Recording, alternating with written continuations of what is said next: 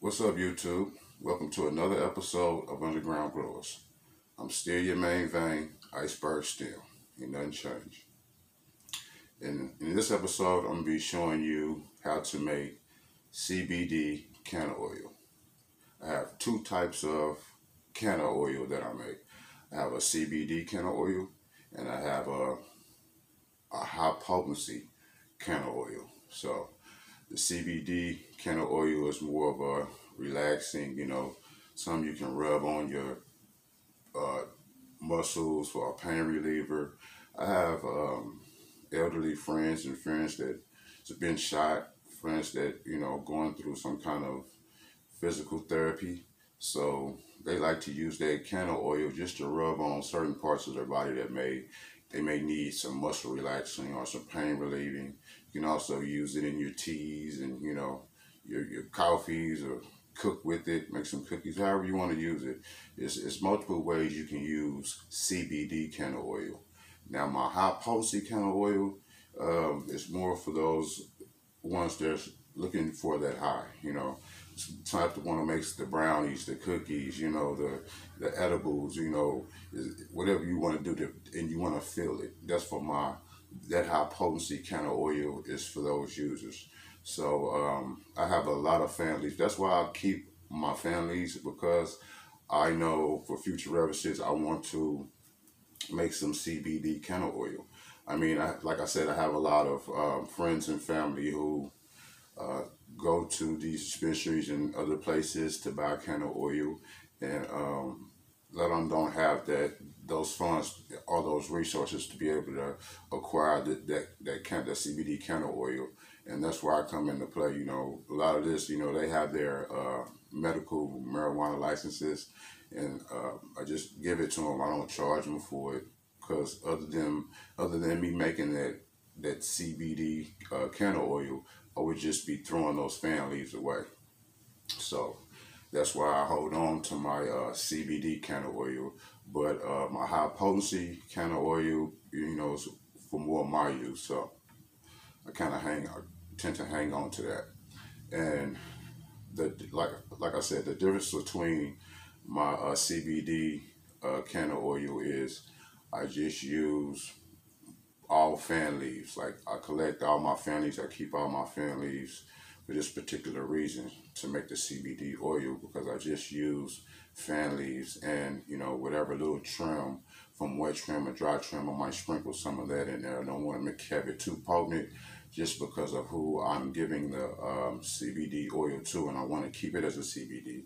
So I just use fan leaves. Basically, 99% of the batch that's going into making my CBD oil, canna oil, is just fan leaves. Now, when we get into my high potency canna oil, the the marijuana that's going into that is from my wet trim and my dry trim, and everything that's in that batch has trichomes on it. I mean, when I'm wet trimming, I'm wet trimming sugar leaves, and I might get some bud clippings here and there that I didn't accidentally cut a couple buds off, and I'll just throw them in with that wet trim. After my plant is finished with the drying mode and ready to go into the jars to the curing process, I'll do a dry trim, and I'll take that dry trim, means cutting off the excess sugar leaves. Every now and again I might clip a bud and it might fall in. I just take that dry trim, throw it in with the wet trim, and that'll be for my high potency canna oil. A lot of people tend to take that wet trim and that dry trim, and you can put them in pre-rolls, and smoke it, however you want to do it. But yeah, I take my wet trim, dry trim, put it together, and produce a high potent canna oil or canna butter. I have two different types of canna butter. Uh, I have the CBD canna butter, and I'm use just fan leaves with making that canna butter. And with my high potency canna butter, I use the same, the wet trim, the dry trim, to incorporate into my high potency can of butter. So it's two different kinds of ways to make the, two different methods in making the can of oil and the can of butter, and whichever CBD, high potency. If you're making can of oil or can of butter, it's two different ways to make the can of oil and the can of butter. But like I said, we'll get to that. I'm gonna make videos on for each subject. I'm gonna have the video for the CBD can of oil or CBD can of butter. The same for the high potency can of oil and the high potency can of butter. But back to this episode, I don't want to make it too long. Gonna shorten it up, give you a lot of detail. Hope you enjoy this video. Hope it's knowledgeable and you learn from it. We're gonna leave it at that. But without further ado, we'll go ahead and get into the video of making CBD can of oil. Okay, YouTube, I'm back. Right now I'm going to explain to you everything that we're going to be using to make this CBD can of oil. I use the organic, unrefined, virgin coconut oil. You can use pretty much any kind of oil you want to use. I learned how to make this can of oil using coconut oil, so I pretty much stuck with it. And I have, like I said, I have the virgin coconut oil. It's unrefined, organic, and this is what I use. But like I said, you can use any type of oil you want to use. And I use for each cup. Now, go ahead and explain this now. For each cup of coconut oil, you can use 7 grams, 14 grams. How it just depends on how much potent you want that can of oil to be. So however much marijuana you put into it or trim you put into it, that's how potent it's going to be. I'm going to be using, because I have so much of these families, I'm just pretty much trying to get rid of them all. I'm going to be using about an ounce of families to every cup of coconut oil. So we're gonna for every cup of coconut oil that I'm using, I'm going to be using an ounce of the families to make my CBD oil. Another thing that I'm going to be adding into it is this sunflower liquid lecithin. Now, what this lecithin does, it helps for everything to mix equally. It means that you won't have, the best part on the bottom and the less of the part on the top. It makes it so where from the bottom to the top, all the way around, it's the same potency all the way around. Whatever you decide to put your can of oil in, everything won't sink to the bottom. Everything will be equally distributed throughout your container. Now, it just depends on how much you have. I have a lot of families in here. I haven't weighed it out yet. We'll get to that in a minute. I'm going to weigh out an ounce for each cup. So for every ounce I have, I make me a cup of can of oil. Of coconut oil. Another thing I'm using, another pot, so I can set this on my scale and weigh it out. And then I have about a medium-sized pot to cook this in. So first thing we want to do here is get your families, and you want to cut your families up real fine. That's what I got these scissors for. You get your families, you trim, you put them in a grinder, you cut them up with some scissors, doesn't matter. Now, it doesn't matter if your families are wet or dry. They can be wet. What I mean by wet, they're not dried out and hard and crispy. They're just like fresh, like you freshly cut them off of your plant. You can use those families. You just want to make sure you chop them up real fine, and you get as many stems out of it as you possibly can. You want to take as much as much of the stem leaves out as you possibly can. So yeah, you just want to get this cut up. So at this point, I'm just going to make sure all of my fan leaves are cut up as thin as I can get them. Okay, now that I have my fan leaves cut up pretty nice and fine here. So get everything pretty much cut up nice and fine. So whatever you're putting in, make sure that you have it nice and chopped up. The next thing what we're gonna do with this now is we're gonna decarb it. And decarb it, so we're gonna use a cookie sheet for this decarbation. And what we're gonna do is just sprinkle this out onto your cookie sheet. Now, what decarbing is helping your marijuana get to the point to where you can infuse it. It's basically like it's starting it up, like a startup. It's basically like a startup for your weed.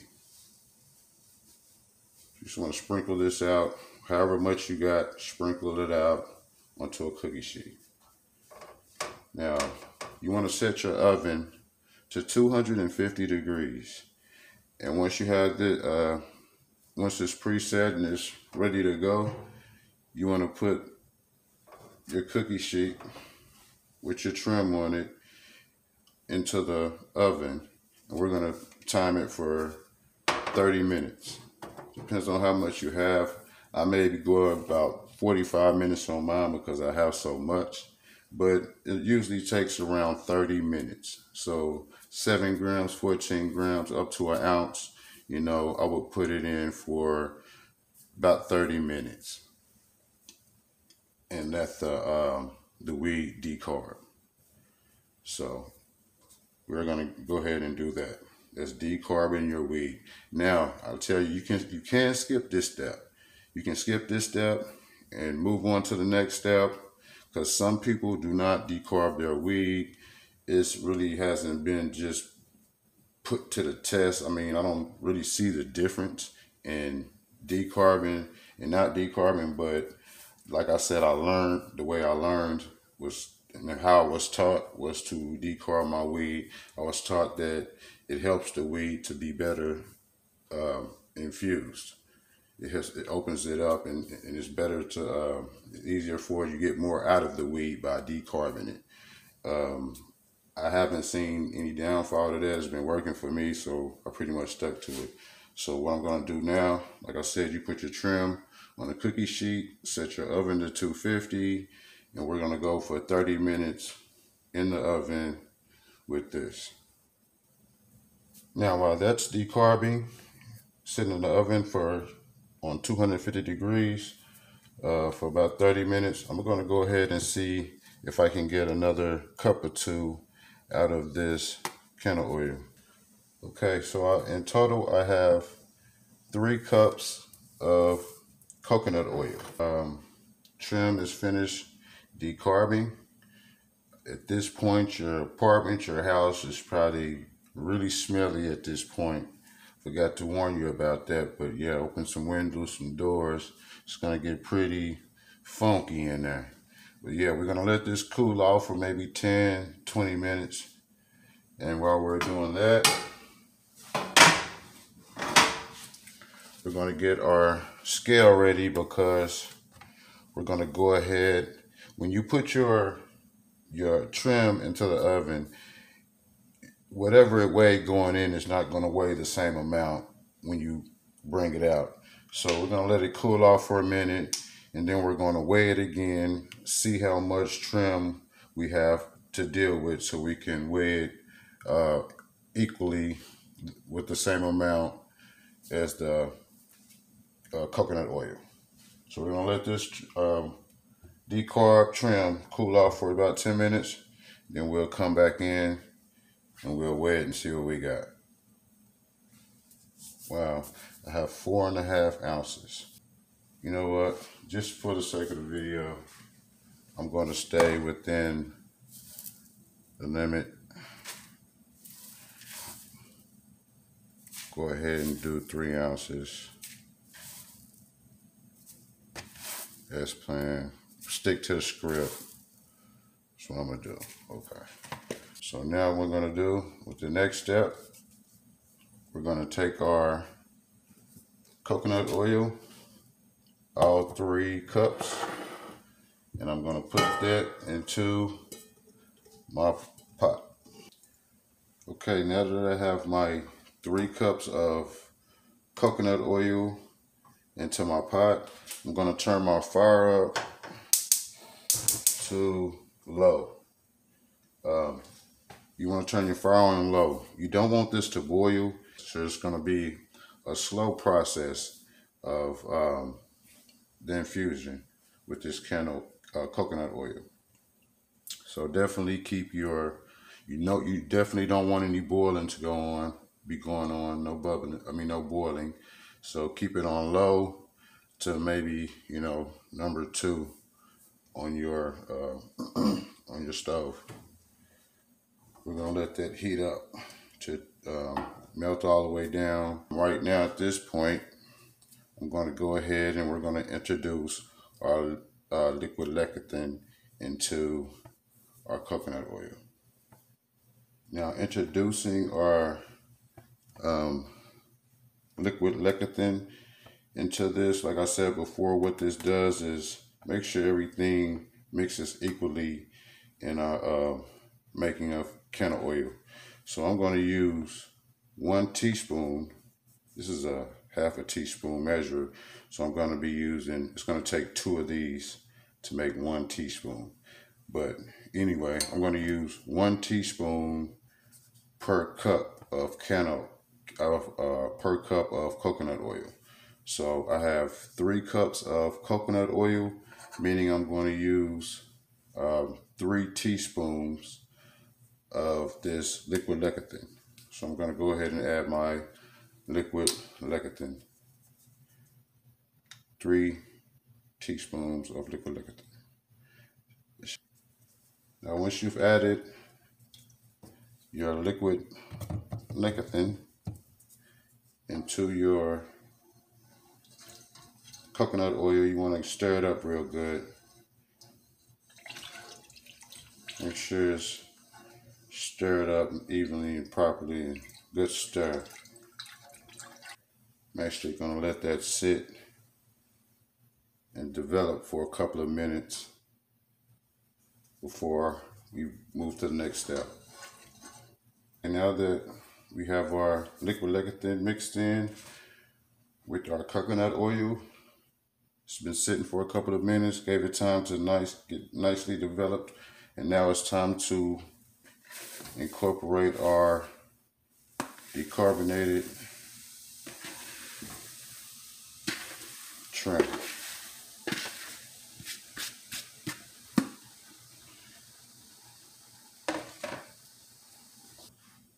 Okay, now that we added our trim, the first thing you want to do, because the temperature will be so high on the oil, you want to make sure you lower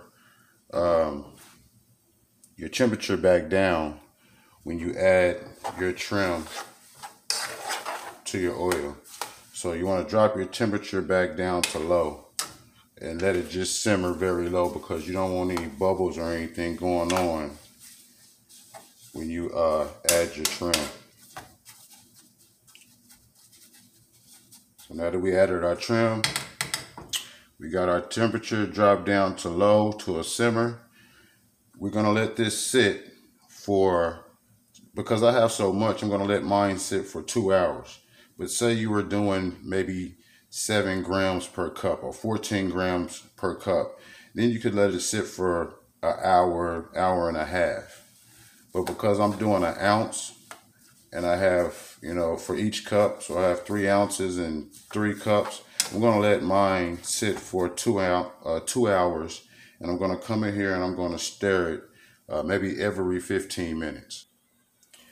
Okay, our mixture has been doing its thing for 2 hours now. I've been coming in here and I've been stirring it up every 15 minutes. and just giving it a little press down, squeezing whatever's left in these this trim, squeezing it out. But every 15 minutes I came in and just kind of gave it a slight stir. But now that it's been sitting for 2 hours, we can go ahead and move to the next step. Okay, the next step is we're gonna need something to put our cannaoil in. So whether you use a mason jar or a Pyrex bowl, cup or bowl, right now, just something to hold that oil, because the oil is going to be hot. So you don't really want to use anything plastic or anything that'll melt.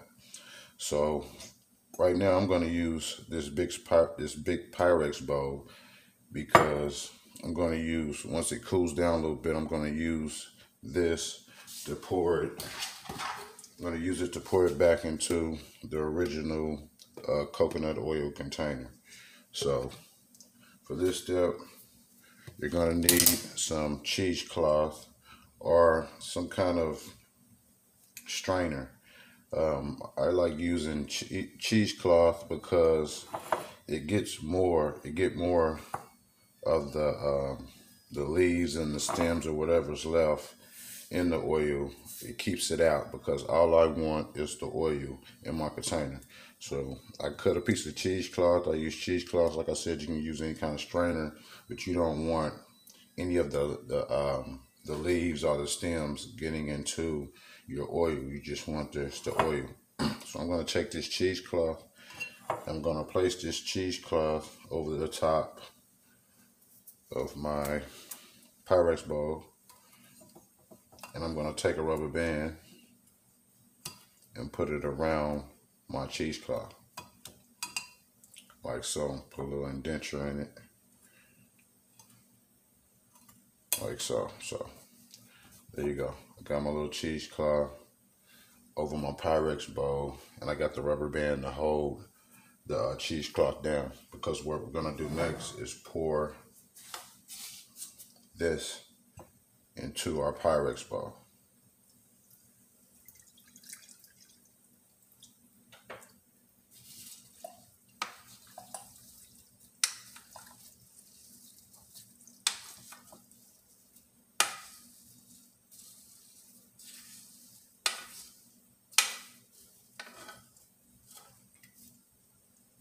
I'm gonna press that down slightly to get all of the oil out of there.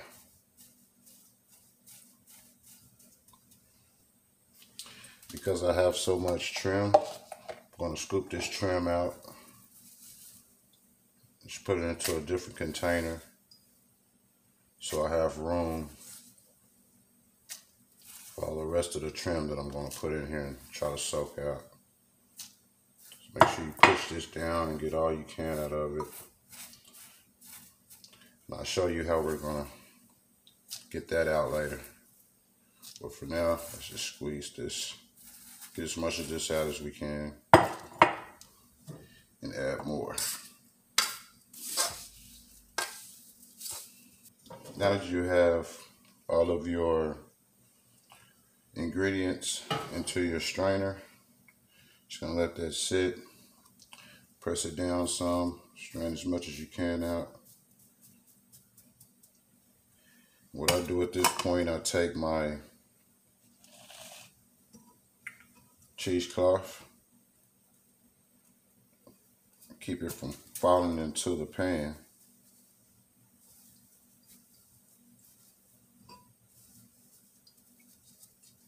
Just want to take that and just give it a squeeze.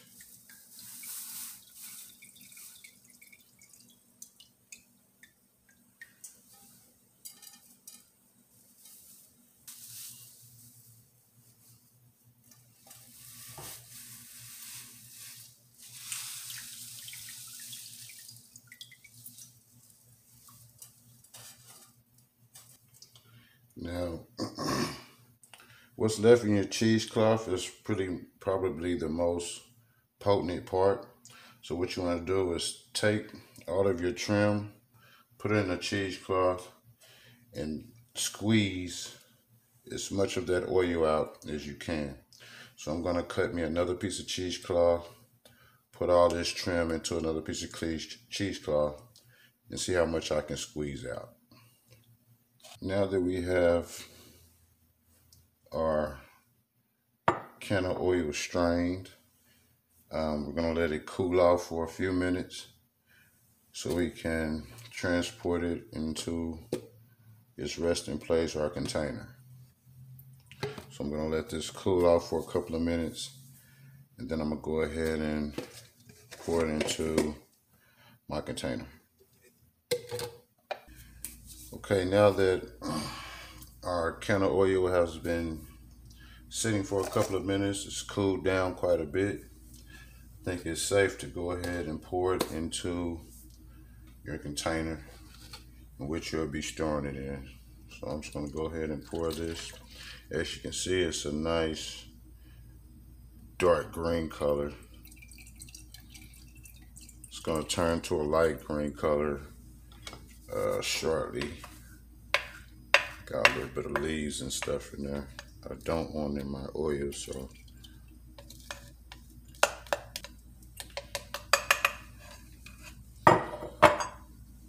and there you have it. I'm